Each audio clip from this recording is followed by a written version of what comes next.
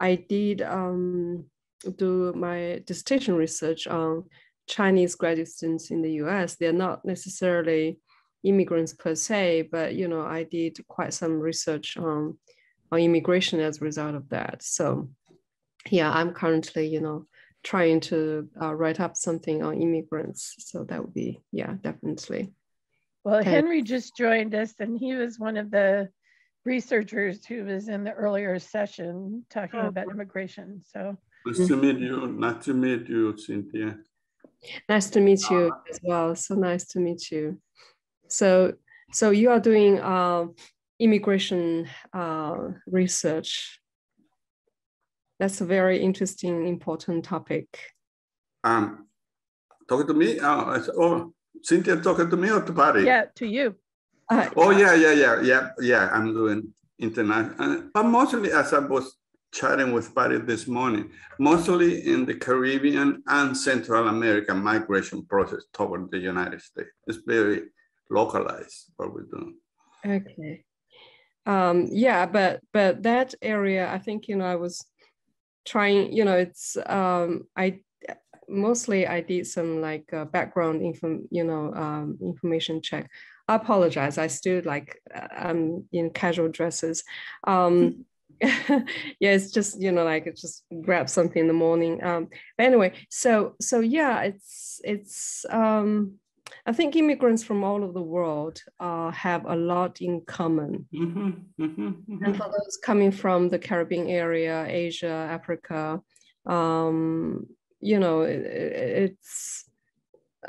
it seems to me that I'm kind of like citing the literature. Early immigrants had a lot in common with African Americans. Some of them were former slaves and everything. But nowadays, I guess it's mostly technology, high skilled. A lot of them are, and then a lot of them are still in the low skilled workforce, and they kind of like compete with the local immigrants who are concentrated in the low paying jobs and things like that.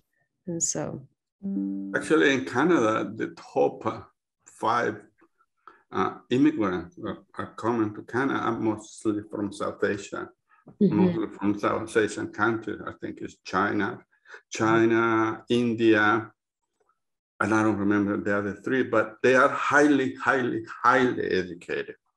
Yeah, I think it's the majority of them are highly educated. That's the immigration policy, right? Yeah. To fill the quota or whatsoever. And the other thing they're doing is the speed.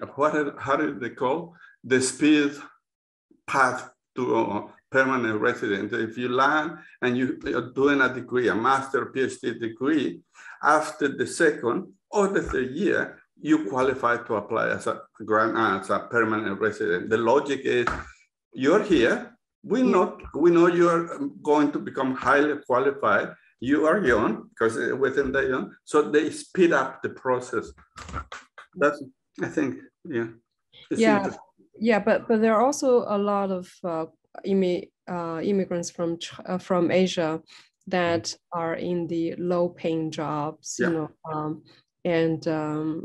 so I think it's kind of like 2 extremes, and and in terms of the highly skilled immigrants, and yes, that's the case, and they came with education, or they came for education and then stay. I think the immigration policy has changed. It's always the immigration policy for people from Asia. If you're highly skilled and everything, have the skills we need, then you go through a process, but you will get your As I was sharing with Patty this morning, well, Canada needs 450,000 new immigrants every year from now to the next 5 years, because the last two censuses, 2021, 2016, the growth has been the growth of immigrants entering Canada. Otherwise, the population will decline because it's becoming old population. Right. Yes, but I mean, you know, I think that it changed for better since 1965. Mm-hmm. Although there are a lot of issues there. I think I kind of remember I read something like, you know, diplomas from Asian countries, from other countries, the third world countries, are not as good as diplomas in the US. And I think there are certain, you know, like bottleneck issues. Although Asian immigrants are the fastest growing immigrant population in the US. Yeah, I guess, you know, it's immigrants are just contributing a lot, you know, historically and presently. Yeah, yeah. So it's also really complex as it is, for example, with people that we would call Latinx. For example, I have a good friend. She's a sociologist, actually. You may or may not know her. I don't have to name her. She's from Argentina, has a Spanish last name. She has blonde hair, blue eyes, and a PhD. And that's a far cry from somebody who's picking tomatoes in South Florida and living in the back of a truck. Yeah, for sure. So that's one of the problems with this. And I would suspect that even the term Asian is even more complex, because at least with respect to Latinx people, we're talking about one language plus maybe, you know, local dialects or local languages in places like Chiapas or Oaxaca or the Amazon. But we talk about Asians. I mean, I've started going to India a lot in the last 10 years or so. And other than COVID, which has knocked me away from going there for the last 4, I made about 10 trips there. And the first time I went, I said, well, you know, I can't be the American who doesn't know the local language. So I guess I have to learn Hindi. Except then I went to Calcutta and found that I had to learn Bengali. Bangalore and found out I had to learn Tamil. And there's also Gujarat and Marathi. And I could go on and on about how many different languages there are. And not just India.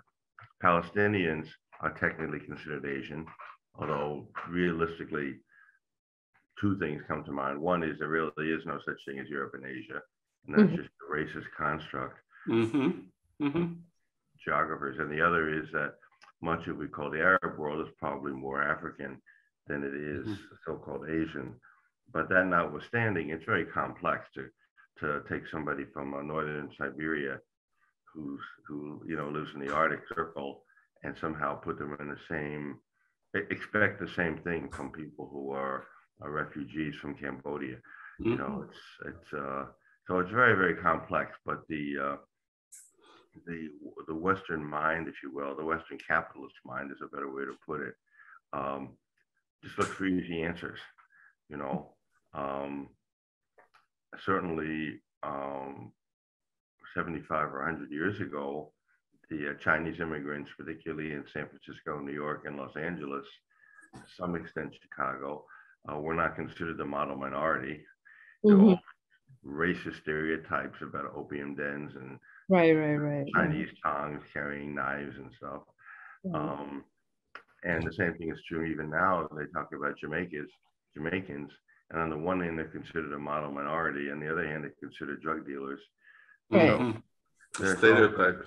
It's all very flexible about how they do these things, and you know, it's a lot of it is labor market stuff. We know that. And some of it is very intentional. Some of it is more like semi-intentional. They try some stuff and whatever works, they keep doing it. But that doesn't always end up in a good place. You know, because the people that make policy fight among themselves. And because they fight among themselves, it creates a lot of confusion in the whole situation. But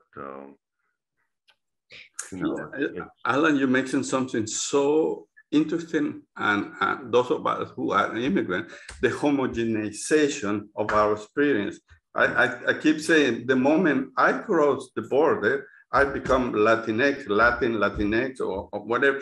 I stop being a particular space out of the 23 countries. The same thing happened with Africa. They become Black African. And all the difference between exactly what you're talking, Alan, you know, it's not the same situation, but yeah, that's a very interesting process. You know, I tell my students, I grew up in the East Coast mostly, and then moved to the Midwest. And I tell my students that 40 years ago, just 40 years ago, not to mention longer, there was no concept of Latino. In New York City, there were Puerto Ricans and there were Dominicans, not too many Mexicans. You couldn't find a taco in New York City. Salvadorians too. Chicago is Mexican Americans, a few Central Americans, Puerto Ricans. And then I tell them that I actually have only met one person in the world whose family name is Latino. And his name is Giuseppe Latino, and he's Italian, because Latino is not a Latino name. Latino is an Italian name, which shows you how, you know, again, the homogenization of people, which is all set against so-called white, whatever that happens to be. And then some people are allowed to become white, you know, the Irish eventually, the Italians generally, the Jews more or less, and probably some section of the Spanish language community as well. Although they're kind of fussy about who they let become white, because we already see now a huge assault on Asians, particularly East Asians, I should say. You know, the attack after attack after attack on the streets, and it's terrorism, really. You know, I mean, a Black child in Buffalo or anywhere else, and now a child of a Chinese or Japanese descent or Vietnamese descent has to read a newspaper and wonder whether somebody's going to blow up their school. If the chances of it happening are small, the terror in their mind is very profound. Yeah. So, you know, there's that as well. But I know on my campus for a while, we had a large number of students from India and from China, because they are a moneymaker for the school. They get charged out of state. Yeah, too. And the students from in-state cost the university money. Students from out of state bring in money. And that pretty much came to a dead stop when Trump got elected. You know, and then of course COVID aggravated it more, but also because a student from Harbin, China, for example, doesn't have to come to the US anymore to get a degree in engineering, because the universities are now developing graduate programs everywhere. So it's not necessary for some to come here. So, but it's not easy to predict how it'll play out, because then you have international politics coming in, everything from you know, Russia on the one hand to Turkey on the other, and everything in between. You know, South Africa, all these so-called secondary countries are becoming bigger players. You know, and China is ascending, or at least they're descending more slowly than the U.S. is. I wonder how remote learning is going to change all of this as well. Yeah, that's a new factor. Yeah, you're right. Yeah. I mean, I would imagine, I mean, I live in Kansas and I teach in Nevada. So I'm sure that you can have people not only attending all over the world, but you can have access to instructors from all over the world. I mean, I think that it has, I mean, I think schools are fighting that like crazy right now. They're desperately trying to keep live classes going and desperately trying to keep, you know, the building as the center of the school. But I see a lot of pressures towards, you I mean, gasoline is astronomical in most places. And, all of these inflationary things are going on. And, it's just better from the point of view of global warming and pollution and all of that for us to be less mobile, less, and campuses are becoming more expensive to maintain. And even though they're sort of desperately trying to continue the traditional model, I suspect that we're going to see more and more remote learning. And I think that's going to shift. And I would guess, I mean, I kind of even hope that would make it more global and more cross boundaries, and that you would be able to not only have students from other countries taking classes, in different countries, but also have lecturers and researchers and so forth, offering courses. It's very interesting. But the universities here are trying more the hybrid model. But you know who are complaining? The international students. I am paying 4 times what the Canadians do, but I'm still going to get Zoom training, and which I'm paying is for the experience of the university, netting with other people. Meanwhile, the local, I mean, Toronto, Greater Toronto, they want hybrid, exactly what you are talking. They want to be able not to drive, not to commute, not to do a lot of stuff, because it's cumbersome. And after 2 years of pandemic, sort of we switched very nicely, and almost everybody wants the Zoom process. I'm smiling because of the puppy. I know. Was it a cat or a dog? My cat. He was knocking the cabinet in the bathroom because he just moved, and I needed to take care of it. So I saw a tail go behind you. Yes. I had to leave just now just to take care of him. He's very clean. He's a clean freak. Every time he poops, I need to clean up. It's good for the smell and everything. Yeah, thank you. So you serve him well. Yes, I'm serving well. I'm sorry about that, but he thinks he's a human, and for me, so I'm a little pessimistic about the positive aspects of remote learning, because my instinct is generally, whenever the policymakers come up with something, is not for our good. Coming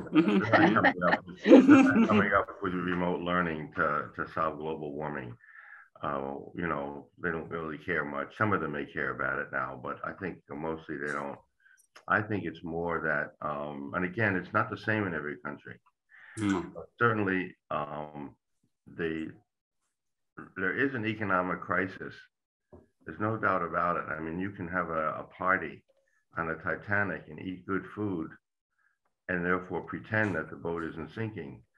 But certainly in the West, and certainly in the U.S. especially, the fact that they're keeping the body alive by jacking so many drugs into it, which is to say, dead is like giving a starving person amphetamines so they can get up and dance, and it pretends that they're somehow healthy again. And that's what basically this massive debt is. And I think that along with that comes how can I put it? One of my friends calls it smash and grab capitalism. That is comparable. It's smash and grab capitalism. Wow. where the gangs will just go into a jewelry store, smash the glass, grab something and run away, as opposed to the old imperialists, the old noblesse oblige, the old mass murdering racists, but they built libraries, they built bridges. Now, who even heard of Elon Musk's name 15 years ago? And $200 billion is inconceivable.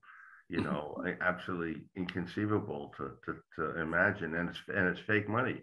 It's only because people bought stock in his company. It's not like he has $200 billion worth of highways and factories and oil wells. But I think what goes along with that is the, I don't want to sound, it's not conspiratorial, it's trial and error, but the pattern nevertheless emerges that there's less of a concern for actually indoctrinating, this, I'm talking now about the US, and indoctrinating the young people into even patriotism, into anythingism at all. We're not even, the young people today aren't even learning about the rich dead white men who supposedly did everything. They're not learning anything. All that matters is that they become cogs in a machine. And so education has become much more, a small group of people have to understand philosophy and culture. A much larger group of people have to be trained like cogs in a machine, like workers on an assembly line. And then the great mass, good luck for them. You know, and I think, so I think that remote learning plays on that as well. I mean, for example, I've taught race relations, variations of it for like 30, 40 years. And I say to my students, the biggest impact that you're going to have, the biggest way that this university will help develop better understanding isn't from fake Martin Luther King days when someone gets up and gives a talk about peace and love and ignores talking about racism, or even my class. I said, that's not it. It's when a Filipino student and a Black student and a white student are all studying together for their nursing exam because they're worried about whether they can remember all the different parts of the body. That's what really creates globalization from below. And while it's true, we can use this technology as we're doing at this very moment to try to create that.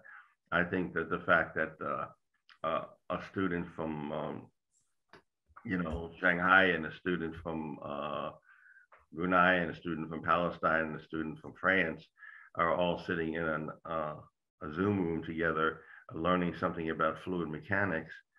I don't know that that necessarily is really creating global understanding that much. I think it's just, they're trying to, it's just a variation of automation.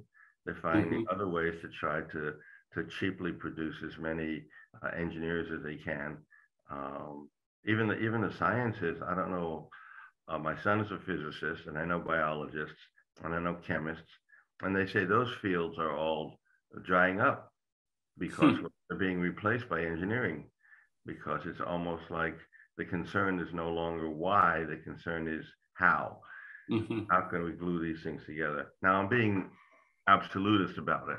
There are obviously elite universities where that's still encouraged, which is why actually the elite universities are more tolerant of critical thinking, because I remember at University of Chicago in particular, the biology department there was completely dominated by radical Marxists. You know, they're all Marxists, eh? Well, I know Dick Lewontin and Richard Levin, you don't know these names, but anyway, they did a whole lot of work on it because the powers that be need to have somebody able to tell them the truth. So the elitist schools will allow that.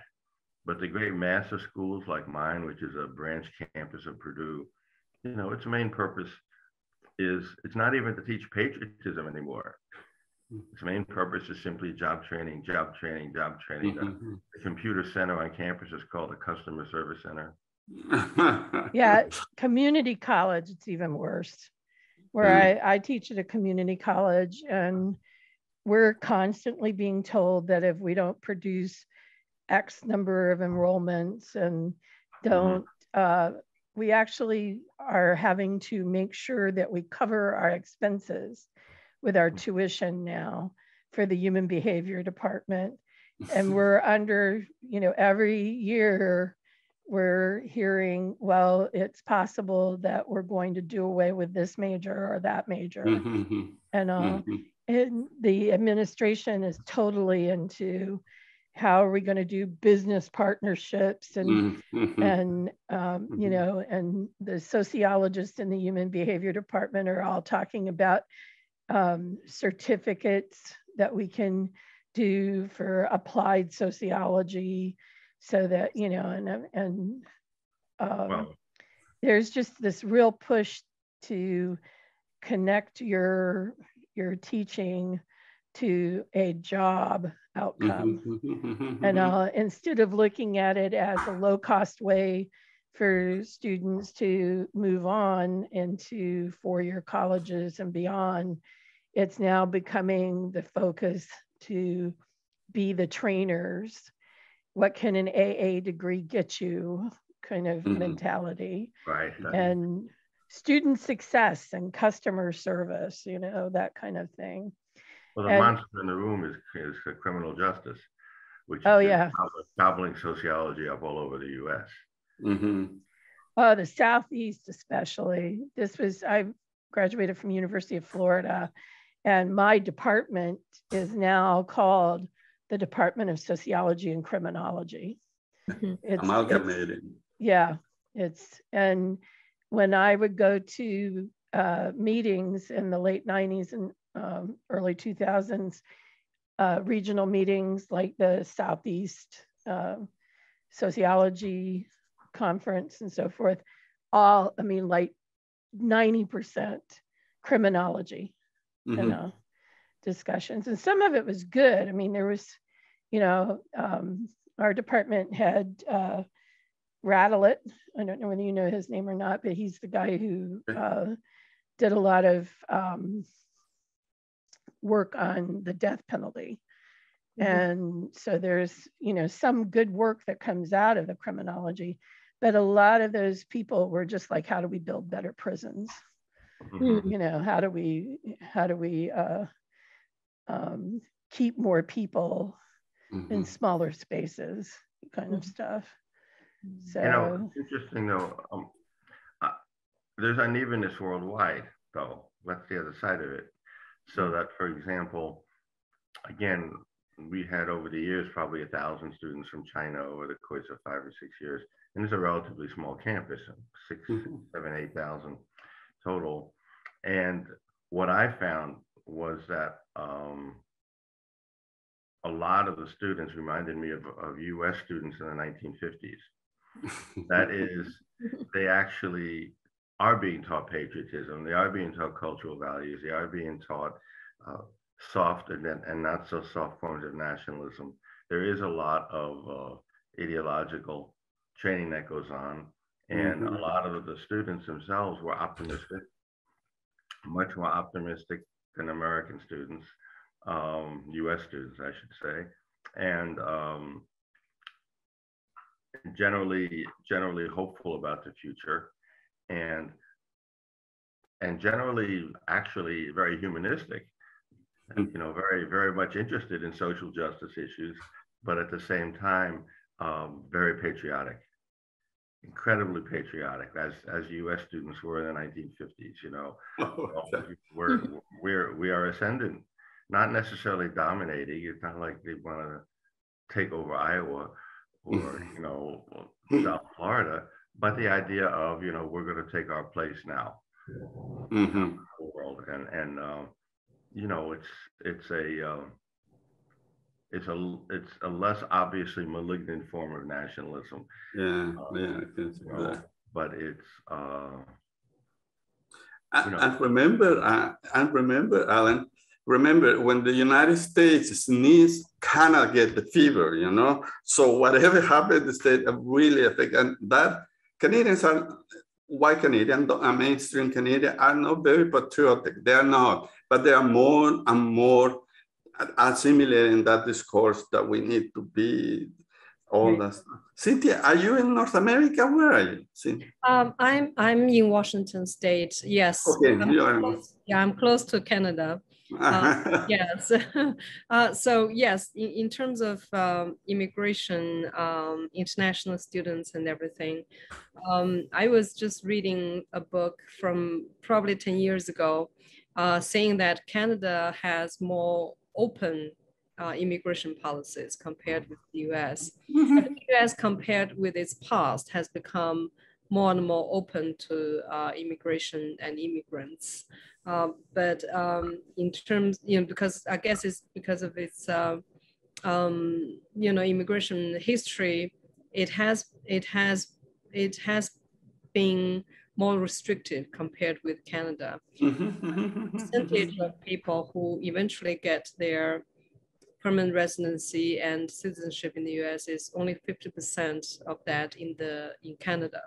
And so, so I'm not saying what is good, what is bad. It's just I think there's the comparison between immigrants before the turn of the 20th century, which were mostly from Europe, and then after the 20th century, particularly from Asia, South America, Africa. And there was the change in 1965, but it is still very restrictive. I think part of the patriotism that we see in students or immigrants from Asia, China, is from that, because when they travel, they see the restrictions. When I was a student in the US from 2007 to 2014, I had to apply for a visa every year to go back to China and then come back to the US. And because I was in social science, it was not really bad. For students in science from China, they often were checked.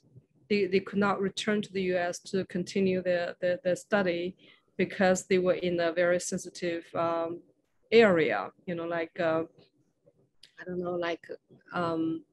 maybe computer science or biology or something like that, or whatsoever.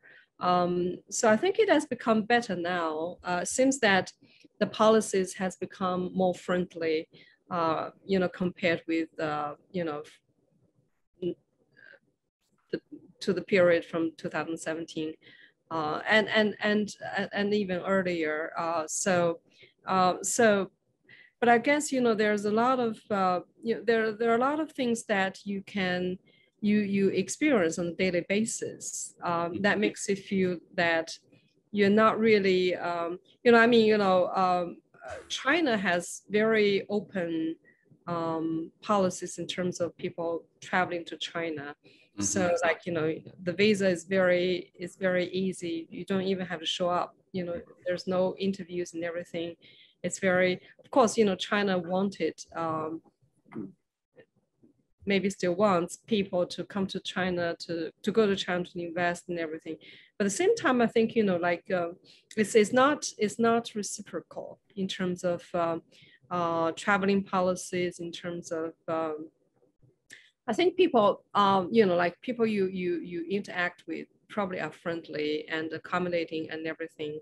But when it comes to things that would impact your life in very serious ways, like, not being able to finish your degree in the US, not being able to, get your, I think, there are very good stories, but there are also a lot of, policy issues that is restricted to a lot of people. And I think, yes, in general, there is the internal reason for Chinese students, like, there's the education, the civic education. I don't know. Some people take that very seriously. Some people don't. It's a whole spectrum in terms of attitude towards that as well. I think it's the same for US students as well.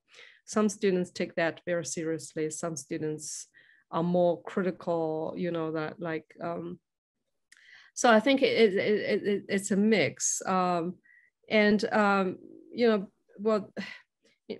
COVID, sometimes I feel like, is all the news I read real? Like I was just like, I wrote a lot of poetry on Atlanta shooting. Is Atlanta shooting even real? Things like that. I mean, by asking, is it real? I mean, like, is it really that bad, or it's just like is the technology. I do see a lot of advantages of technology as a result of COVID, because we are able to connect, like today, and it's free. I sent the link of the conference to many, to different organizations, different chat groups and things like that. And people can just, like they learn about the meetings and they can just, log on to participate. I think that's the good thing. I benefited a lot as a result, because I lost my job because of immigration status during COVID, August 2020. I couldn't go back to China because of the lockdown. I couldn't stay because of my immigration status and everything like that. But I was able to take advantage of all the virtual conferences and things like that, and to continue with my work. The bad news is that, after a while, you feel like, because of all the scams and everything, I think the security is becoming better, but then you feel like, you're not really having a life, like you're not able to meet somebody in the coffee shop and cry, in his or her arms, for all of this and like that, or laugh together, which is also was expected. But I think, if, as COVID is easing, I think, when people can meet in person, we can still, technology can still be taken advantage of, right? For people who cannot travel, like me, I had, since December 2020, I had been, I'm kind of still, I'm kind of like gearing up in terms of being able to work for pay a little bit, but it had been exhausting on all aspects of life, and so yeah, and technology helps. If students are willing to use technology and work, it helps me and everything. So I think there are just the whole COVID situation just exacerbates all the issues in terms of, like in sociology, there's race, gender, class, criminology, the imprisonment. I was detained for 20 hours because I was worried about my own security, and me and my ex both called the police, and 2 fully armed police officer, male officers showed up. My ex was fully armed. I was the only woman and everything, wounded, injured, and called the police for my own security. And I was taken away, and I was misled about my medical condition. And so on the last day, when they finally dismissed my case online, because I had to have a surgery, the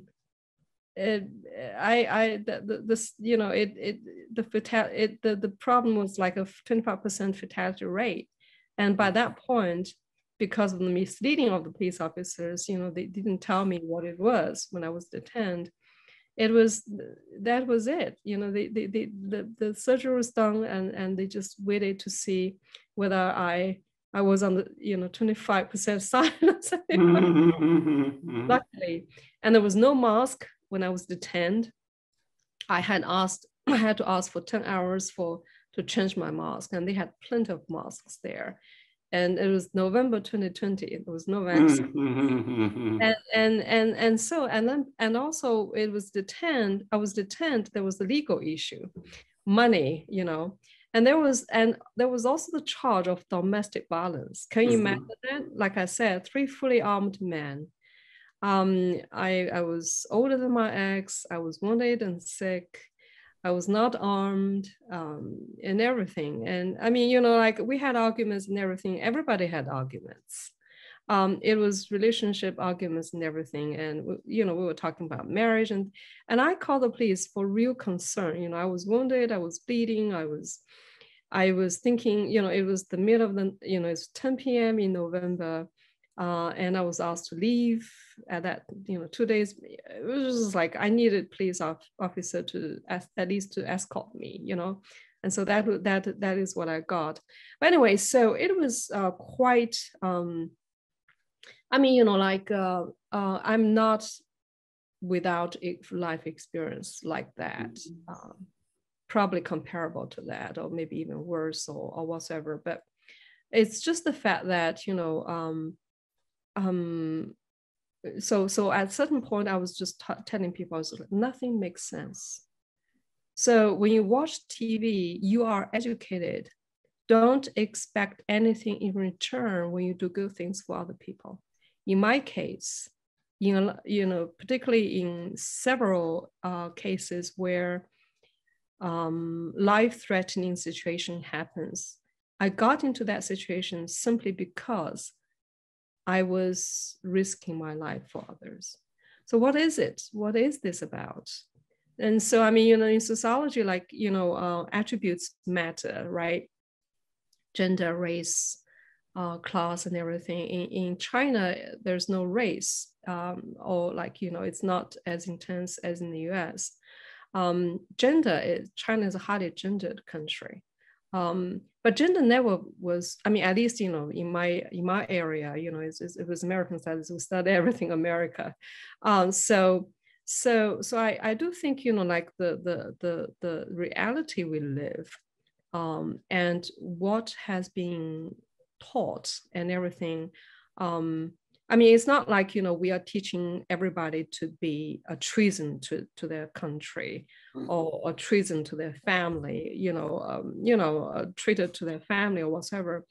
But I think, you know, there's a position for educators, right? Criminology, sociology, and everything. And so, I mean, of course, I have a lot of good experience in my life as well. Otherwise, I wouldn't be able to continue, you know, my education, even my life or whatever. It's just that, you know, there's just so much waste in terms of human talent, human life, and everything. I'm just like, you know, if all the efforts could be combined, China, I think human being probably has already colonized more many times. So yeah, it's just you know, yeah, I think, you know, the discussion about COVID is really valid. I mean, I was just like amazed by how you know, it's of course it's for my own sake, for my own very survival, physical survival, spiritual survival, and everything. But at the same time, it's from, you know, more than 20 years ago when I was in China, I was reading a magazine published by some intellectuals. And so at that time, they are saying that how women are treated is not only the issue of women, like, you know, women like girl children, you know, like infant side of girls.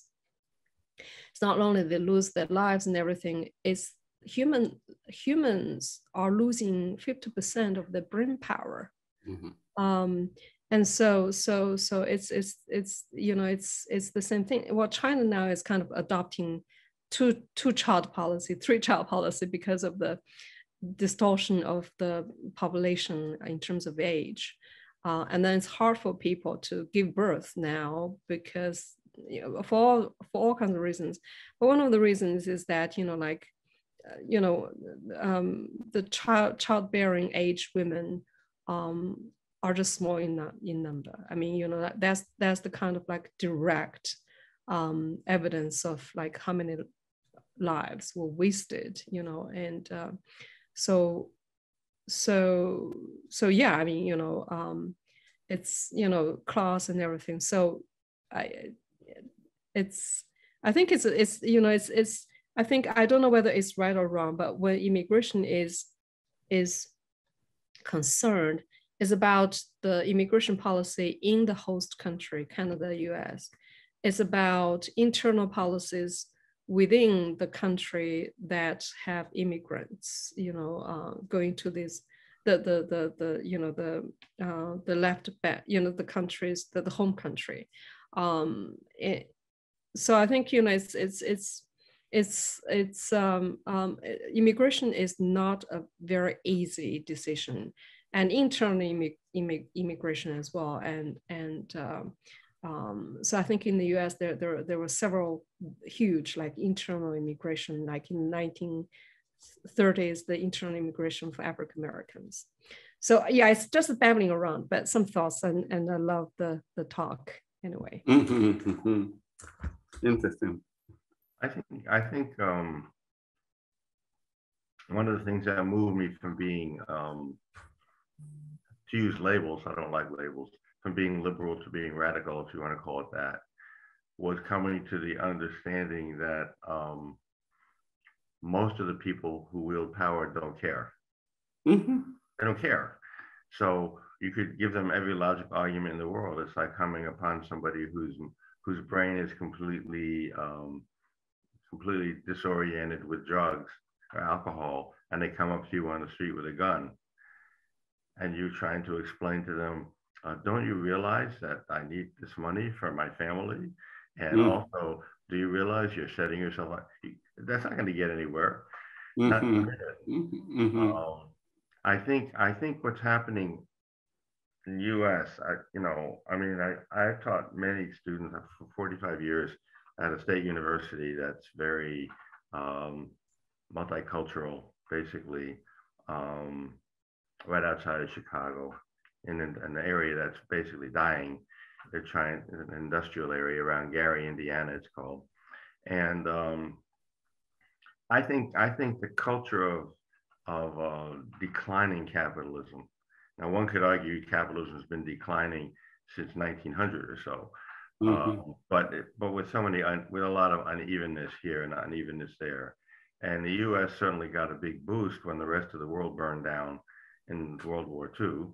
And that allowed the American century to go on for 20 years or so until Japan and Germany rebuilt, and then China became ascendant, and even places like Brazil and Turkey, began to develop. But I think there's an expression that capitalists use, which is bad money drives out good. As humans, we know that you plan for the future. And capitalist philosophy, capitalist ideology pretends to mimic aspects of the modern world with respect to science. In other words, you're not going to get an A unless you work hard. You're not going to earn money unless you work hard. You don't work hard, you cause and effect. Okay, well, as long as you're not too mechanical about it, cause and effect is reasonable. We want a material world. We don't a material, scientifically based world. We don't want a world based on where mystic spirits decide what's good and bad for you. But the problem is that the myth of capitalism is therefore that profit and the social good are somehow related as a parallel to your reward in life because you work hard, except that the dynamics of capitalism are more like the dynamics of a monopoly game, for that matter, the dynamics of capitalist sports, so that the short term almost always supersedes long term. Yeah. You know, I have a friend, a working class woman who was born and raised in Gary in very difficult circumstances. And she came to me one day, she said, you know, the sociology course talks about how low-income people don't know how to plan for the future, they're present-oriented, there's a whole culture of poverty nonsense. She said, you know, but if I don't take care of today, I won't have it tomorrow. You know, so what's my choice, you know? And I think that the system becomes more and more frenetic. The stock market is impossible to predict anymore, except in a sense that some of it is obviously fixed. There's no doubt about that. But for the rest of us, it's impossible to predict. And that's not wasted on the young. Certainly in the US, especially, That's all I can speak of. I don't want to claim to know more than that. Young people tend to be short-sighted, impulsive, unable to delay gratification, but they really, really hate dishonesty. They hate hypocrisy, and that's a tremendous asset, a tremendous strength. So when they smell, and again, I don't mean all of them, because I think that there are some, like the four of us here, for example, who are fortunate or whatever enough to be able to rise above it and look down on it as if you're in a plane looking down on a forest or something. But people that are in the forest and are just struggling on a day-by-day basis, I think they feel much more loss of a sense of control. Again, I'll refer to my education in the early and middle 1960s, when we were supposedly a very negative generation. Oh my goodness, we overturned police cars and we broke windows on college campuses. I won't tell you all my arrests. But all of that was optimism. That's the irony of it. People never grasp that. The idea was what we do can make a difference. Mm-hmm. And in late capitalism, when less and less is based on productivity, when the jobs in the steel factories have now turned into jobs in the casinos, and casinos are just cannibalism. People basically just eating their own self, basically spending money they don't have and leaving that much less to their children. Mm. And the money that's made is by vampires, by parasites. And it's not wasted on young people. You know, when you went to work in an auto factory, which I did for a while, I hated it. It was hard. It was difficult. It was dirty. It was unsafe. But I was building something. And so indirectly, that aspect of younger capitalism, which was still vicious and nasty, it was vicious and nasty and murderous and imperialist, but it wasn't sick. It wasn't decaying from within. And I think I noticed among my students, actually starting around 6 or 7 years ago, attendance began to fall off. I don't require attendance because my philosophy is if a kid is there who doesn't want to be there, they're not going to learn anyway. And if someone really wants to learn but has to miss a class for a good reason, why should they be punished? But the problem is that therefore the number of seats. You know, when I started teaching, generally speaking, most, this is going to get back to COVID, I promise. When I started teaching, most professors at my school, which is a commuter school, but it is a university, it's sort of a mix of a community college and university, a branch of Purdue. There'd be maybe 5-10% absentees in most classes. Mine was more like 15%. Because students knew I wasn't tight on it. By 2014, mine was more like 25%. Mm. And yet, this last year since COVID, it's been 40% attendance. I went into one class of 27 and there were 4 students sitting there. And then another 3 showed up late. 7 out of 27. And this was an upper level class. Now you have these kids coming out of high school where all they did was Zoom the last year and a half.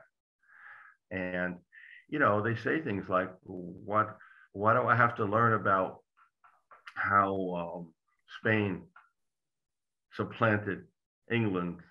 I'm sorry, England supplanted Spain in the, 400 years ago. I say because you have to understand what's happening with respect to China and the US today. It's just a historical pattern. I don't need to know all that. They're doing away with foreign language courses. They're doing away with philosophy. And all those courses, even when they taught reactionary pro-capitalist material, racist material sometimes, but what underlay it was the idea that there's an order in the universe. What you do makes a difference. And so my generation, who was, brought up on all this patriotic and garbage, but we believe that what you did made a difference in the world. And a lot of young people today, and again, I would differentiate the students I had from mainland China didn't have this as much of this. They still had the idea that, because China's economy was still relatively growing. Here, a steel mill closes of 10,000 workers, and then a casino opens and hires 800. And the rest of them, the gig economy is a no economy. Gig economy is another way of people just floating. And I think that then COVID came along and really exacerbated it. When I started writing and reading, because I came out of an activist tradition rather than a scholarly one. And when I started thinking about this 40, 50 years ago, I fully expected that lay capitalism moves to the right because the powers that be become more crisis oriented, and therefore they run out of the ability to convince people. And I fully expected that there would probably be an attempt to build a youth movement, as there is in India, for example, run by the RSS, that has some appeal among youth. That's not what happened in the US. What happened was not that the young people moved towards a kind of fascism. They just moved towards a kind of nothingism. They don't actually believe the extreme nationalists. They're not nationalists particularly. They're actually more anti-racist than my generation was. Along my college campus, I see students of all the different so-called races chatting completely unselfconsciously. It's not even like I should go make friends with this. It's just like whatever. So, but on the other hand, there's no macro visions at all. It's just like, there's no order in the universe. It's this postmodernist culture of just hope I can get through the day. And I think that COVID really exacerbated that, because the sense of powerlessness that people feel makes people therefore grasp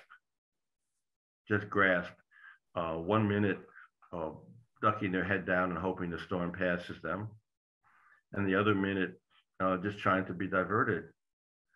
I mean, the idea that somebody could play a video game for 15 hours straight, how different is that than drugs? Mm-hmm.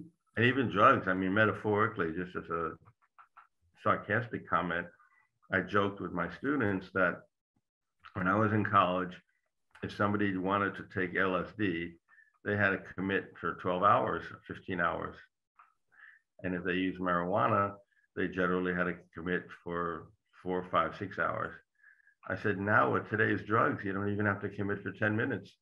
You're up and you're down. It's like you can't even be committed to the damn drug.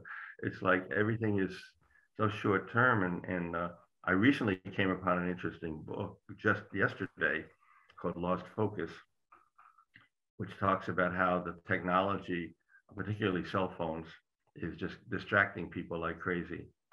And I think COVID is exaggerated. The young people don't know what to believe. They really don't. Yet some of them have had family members die, 1 million now, actually. But I think that's what COVID has done is it hasn't caused people to unite together against a common foe. If anything, it exacerbated the fractures in society and caused people to become even more present-oriented, more selfish, more, and that then intertwines with the discussion we had about technology, because for those of us that know how to use it, that's one thing, but for other people, it becomes their master rather than their slave. And then I think, again, the false dichotomy between accident and conspiracy in social theory, it's a false dichotomy. To me, it's better understood as trial and error. So there is planning and plotting, but it's not necessarily all done in advance. Different things are tried, and if they work, they're allowed to happen. I mean, a good example of that is exploitative pornography, which at this point, it's not as if the RAND Corporation or one of these think tanks sat around and said, let's push pornography now. It's more like, well, I don't know, this seems to be keeping people quiet. You know, this seems to be dissipating whatever kind of rebellion people might have. Sometimes there are plots like flooding Los Angeles with crack cocaine, 40 years ago. But oftentimes it's just, we'll try this, and if it works, and we'll try that, and if it works. And so, it's the impact of this has not necessarily been to bring people together. And and it could have been. It could have been, but there's money in waste, basically. There's short-term money in wastefulness. We see it all the time, and that includes the wasting of humans. But even the captain of the Titanic, he becomes a prisoner of his or her own delusions or illusions. Some may helicopter away before the boat sinks, but I think that this is a world-changing event. This absolutely is a world-changing event because it exposes all the fractures in society. It's not just that a lot of people died, and it exacerbates international tension because there's more pressure on all the ruling elites all over the world. So, not to mention the other thing we haven't even talked about, which is how all these diseases are caused by mismanagement. I'm not just talking about bats or labs in China or something. I'm talking about, the question isn't, we're sociologists, we're social scientists, we're not theologians. The question is not what the genesis of something is, because we know all kinds of things happen randomly. The question is why some of them stick and grow. So the question isn't how did COVID come to the US? We want to talk about it from the US point of view. The question is how and why did it spread so much? In other words, what were the social factors? There's going to be the forests in California are going to get dry every year anyway. So the question is, what can you do to keep people from wandering around in those forests, building campfires during certain times of the year? What can we do to keep it from happening? It's what evolution is. Evolution is based on mutation. It's not based on natural selection. Natural selection is the steering wheel, but the engine is mutation. So we can't necessarily control how and why random things pop up, but we certainly can control how and why they spread or why they're suppressed. I'll just finish off. When I was in college, now, goodness, 40, 50 years ago, I don't know. We had an old saying that solar power will become widespread when the capitalists find a way to put a meter on the sun. And basically, it took 50 years for this technology to slowly develop until somebody thought they could benefit from it. So all these things are intertwined.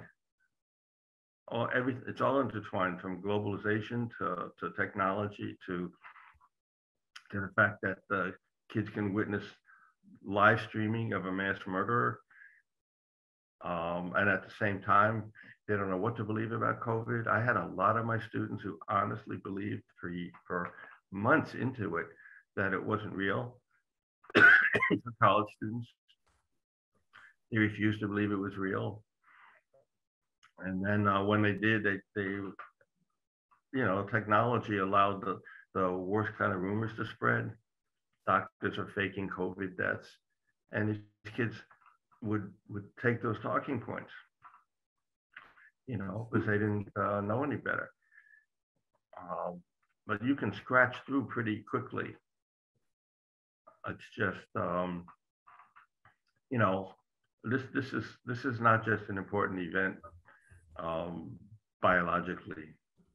This is a very, very profound event in terms of the decline you know, declines sometimes go like this, and then sometimes there's a drop. Sometimes it goes like this, and then there's a little bump up, then there's a drop. This is one of those drops. Mm-hmm. I think without a doubt.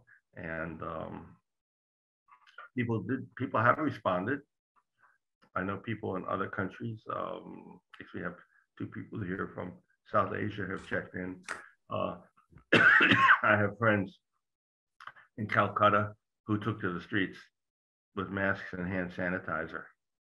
And they just went into the poorest communities and they just threw themselves into it, doing what they could to, you know, in some ways they felt like it was a hopeless task. But on the other hand, I'm sure that there were some people that are alive today that wouldn't be alive if they didn't do that. So there were people that rose to the occasion, but it also created a sense of hopelessness. What I do doesn't make any difference, which was going on anyway, at least in the Western world. You know, not so much necessarily everywhere, because the economy is not necessarily becoming, you know, there's still, how can I put it? There's still profitability that comes from labor rather than from gambling, you know, in some parts of the world and in some parts of the US, but mostly the long-term trend is to try to make profit fast. And that becomes like an avalanche that feeds on itself because you can't slow down. You slow down. I mean, even McDonald's has to worry about Pizza Hut. They all, you know, even if you're at the top, you have to worry. So that's not wasted on young people who, you know, so anyway, I guess I tied a trillion things together. I don't know how successful it was, but, you know, I think this, the cultural impact of this, the psychological impact of this is going to go on for a long time. And it's up to us to try to utilize this experience to expose the cracks in the system rather than to have people just give up hope, which is really, I see that so much. I mean, the suicide rate, I mean, what, I haven't looked at the results yet, but this term, I asked my students to write a short essay, not personal, except I know it would be personal, about why did they think attendance was so low? Why would 7 out of 27 students show up in a required advanced class? Why was, you know, 57 students, 18 or 22 showing up in some classes? And second of all, what did they think that those students were doing during those hours? Which is actually, to me, the more interesting question. I mean, they're still alive. They're doing something. Are they watching TV? Are they eating? Are they reading? Are they playing with their cat? I mean, what exactly are they doing instead of sitting in that classroom? And, you know, it's sort of heartbreaking in a way. You know, like I said, I fully expected that young people, there'd be a big move to the right as the country moved to the right. That's not what happened. So it was just a move to drifting, which nevertheless still feeds the right, because you know, the right wing is not conservative. I'll just finish up with a quote from Mussolini. He was once asked, well, what is the actual philosophy of fascism? And he said, we have no philosophy. We just do whatever we can get away with. You know, and we sit around trying to analyze what's going on in their mind, and they're sitting there laughing while they just robbed the bank. So anyway, I'm done. Well, thank you so much. If I can say a little bit, I know Dr. Sanji Tiwari is here, and I'll yield the floor very quickly. Well, thank you so much, Alan. I think it's wonderful to use the young generation as a kind of like, you know, angle to analyze all the issues we have. Yeah, I mean, you know, like when I was in college and everything, I was very hopeful. I was working hard and everything. And I, you know, the year I entered college was 1989. And so it was, you know, like in China, and the recruitment was cut by half at least and everything, you know. But I had, you know, like, you know, your personal life and social life always intertwined everything. But I think, you know, I think one of the good things about young people is that they are hopeful because of lack of life experience. But they want life experience. I think, you know, to know where the students are, college students are now, is a perfect perspective to understand the US as a society. I think, you know, from the pure research statistics, the younger the people, you know, the younger generation have more kind of like tolerant attitude towards a lot of, you know, like immigrants or whatsoever, you know, like, so I think it's a good thing. I think each older generation, like I'm probably now, you know, an older generation as well, compared with students in their early 20s, you know, early 30s or whatever, but have their legacies as well as burdens, you know, like you were talking about capitalism, you know, capitalism, of course, you know, has a lot of problems. In China, it was like after 1978, it was used to kind of like to get the country out of poverty. Because China had the kind of like a state-run economy, you know, since early 1950s and to late 1970s, and then there was starvation. And the more you produce, the more you work, the more poverty, the poorer the country gets. So, and then, you know, capitalism was introduced as an economic system. It seemed to help the country's wealth accumulates. But my question really was, you know, is it whose back was it built on? Like, you know, like it seems women probably were pretty much like, you know, the new, you know, there were no slaves system, but a lot of women, girls, you know, infanticide, and then women are not welcomed into the workforce. If they're welcome, you know, they have to work harder to keep their job because they have to give birth to children and all kinds of things. You know, it was quite, I mean, in the end, poverty rate decreased, which is good, but I think a lot of people did accumulate wealth because of their hard work. I don't want to deny that. At the same time, a lot of the, you know, this is like a guinea bottle was opened up. And so, and all the other issues are intertwined. But I think, you know, COVID, because the older generations, like, you know, the old ideas and everything, like I said, there's a lot of legacy, there's a lot of assets there. But at the same time, you know, the younger generation have their own hopes, and they also have. So I think it would be a great, wonderful research topic to work on. And I yield my. I mean, I think I like to have Dr. Tiwari to talk. I'll stop. Please. Good morning and good day to everybody. And I'm at the outset. I express my, you can say, a big sorry for joining a bit late, because due to this time-specific gap, I had some very important work back at my institution. So I could just now get time to join all of you.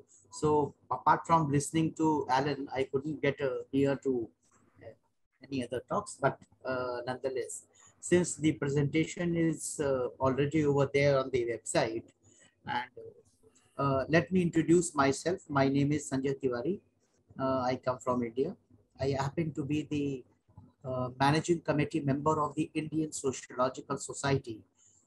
It is the apex body of the professionals of sociology back in India.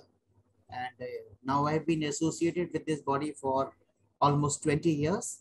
And I am a board member elect of this society. From 2018 terminating to 2023. Then apart from my role as a sociologist, I am also a sports sociologist. I happen to be honorary director of the UP Athletics Association, and I'm also an athlete also. So all these to start upon.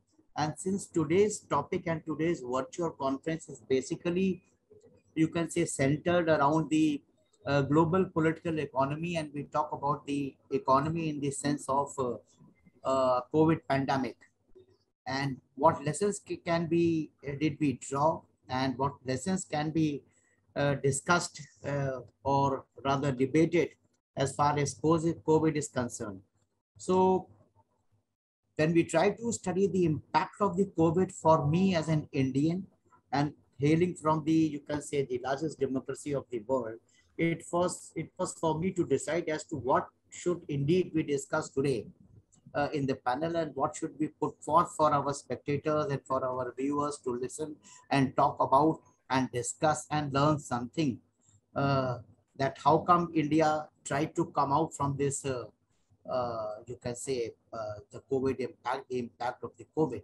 So there were many, you can say, narratives, very many discussions which came into place. But as far as for me, the prime thing which came into my mind was to discuss something about reducing inequalities when we try to address the post-COVID and the inter-COVID scenario here in India.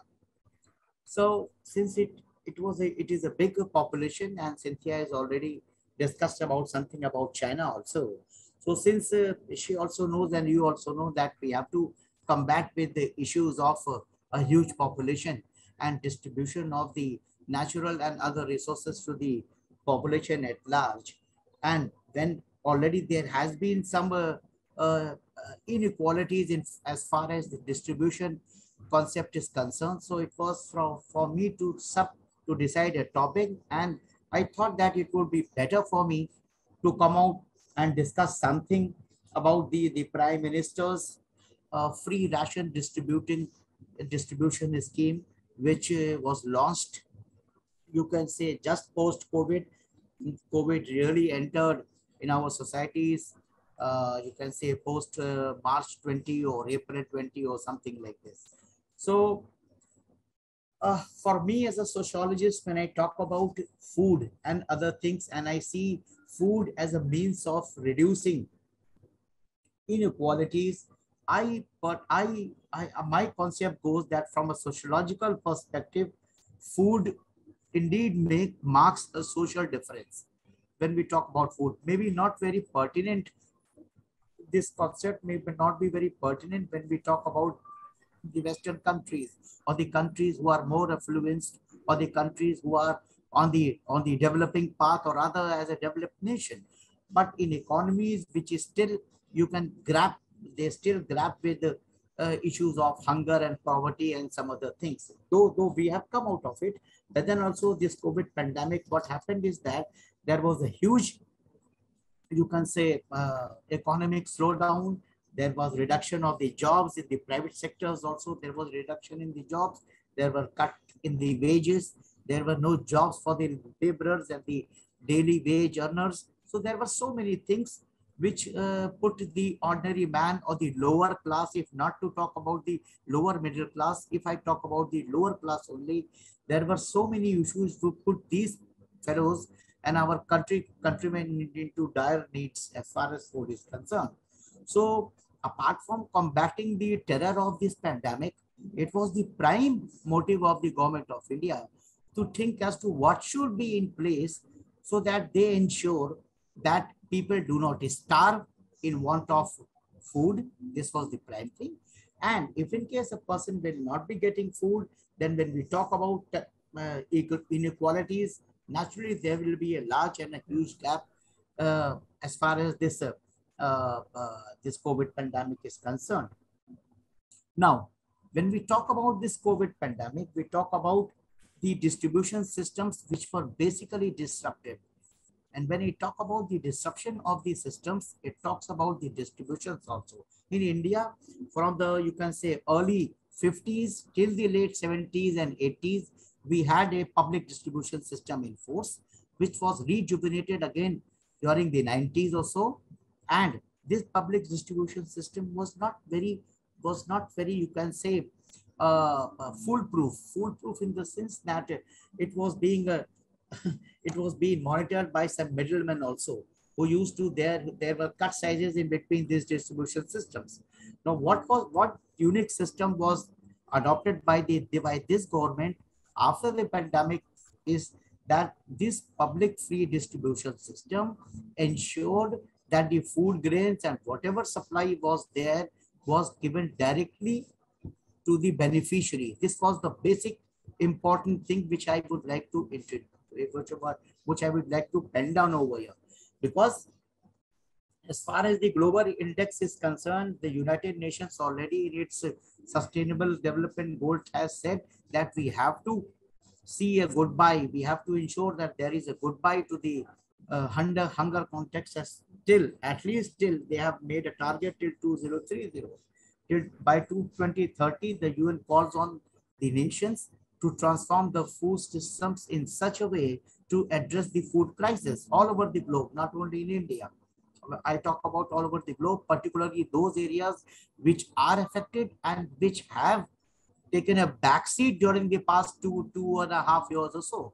And since the COVID pandemic, or you can say the coronavirus, is a very big, you can say, diseater. It is changing its faces in every 6 months, in every 8 months. So we do not know what will be our destiny in 2023. So that is why now, since we have been given some time, it is very important for all of us, and in particularly India, not only to vaccinate all people and reduce the inequalities as far as health is concerned, but also reduce inequalities in form of food distribution to each and every person over here. So basically slides were over there. I'll not go into all these slides. It must have already been, you can say, covered or read or visualized by people. It's like this. All the figures are over there. I'll be open to the house for any of the queries, or if in case any more inputs you would like to ask me, I'll be open for this. And for joining late, once again, I express my, you can say, sorry to Patty, Cynthia, Suresh, Henry, and Alan, and thank you very much. I'm also done. Thank you. Thank you. Yeah, I think Dr. Nepen is also here, and would like to say something. Yes. Dr. Nepen, Suresh Nepen. You're muted. I don't know whether you realize it or not. No, we mute. lost him. Yeah, we lost him. Yes. Aww. Yeah. We lost him in the cyberspace. Okay. Yeah, we lost him. Yeah, hopefully he will come back. Well, technically, the session ends in 3 minutes. Oh, okay. If you guys want to go a little over, I'm okay with that. But I know Henry has his session coming up in a half an hour. So yeah, we can end in 3 minutes. I have a question about India. If this probably is not a question that can be answered in 3 minutes, but I'm wondering if you were talking about food distribution and so forth. My understanding is that Ukraine, the invasion of Ukraine is disrupting that quite a bit in that part of the world. But it also might be an opportunity. Is that right? I'm just gathering this from news sources. So this is totally, you can be skeptical about this, but is this a chance for India to fill in some gaps and export more food as well? And will that affect internal stuff? Oh, Patty, thank you. It's a very pertinent question. Very pertinent question. Basically, Ukraine has also been one of the wheat producing countries. And since it's a, you can say, a war-driven state right now, apart from Russia also. So India has already requested the United Nations that we are in a position of supplying wheat to the tune of 7 million tons. India has already said this, and they are, apart from, after assessing our food, you can say requirements, we are in excesses of grains. So naturally, this is an opportunity. But let me tell you one thing. As sociologists, we have to see priorities, but we have to see humanities first, and then business should take a second lap.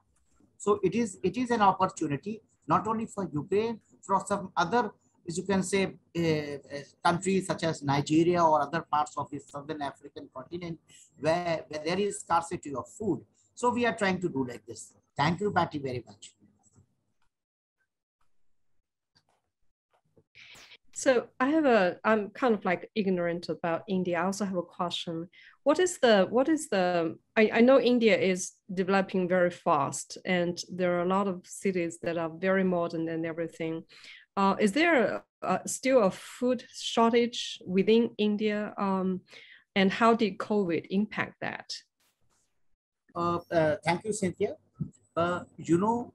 It's an achievement that during these 2 years of pandemic, see 2021, 22, we did not see a single death as far as food starvation is concerned, number one. So only this huge distribution system was to ensure that the persons who have lost their jobs either temporarily or permanently do not feel insecure and starve. And if in case the food supply is affected, the inequalities, you can say, augment more. So it was the prime motive of the government to ensure that at least the barest minimum food, and this 5 kg food was full of, you can say, nutrition also. The government was giving the spices also, the oil also, the wheat and grains and pulses also. So they tried to ensure that it was not only distribution of a particular rice or a particular wheat only. It was with oil so that they could cook also. So as far as there is no food scarcity as far as India is concerned, and no city is dying of hunger or nothing like this. We have already read about Malthus, and Malthus has already stated that that a city or a country or a nation only develops when their basic necessities of food, shelter, and clothing is met. So I think we are now ahead of this thing. It's like this. Back 22 decades or 2.5 decades ago, we were, you can say, India was underdeveloped nation, but now it's not like this.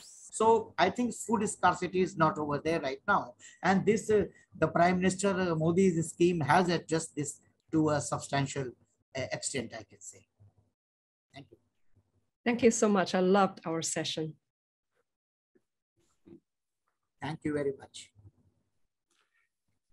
Bye, everybody. See you in the next meeting. Looking forward to see you in the next meeting. Yeah. Bye.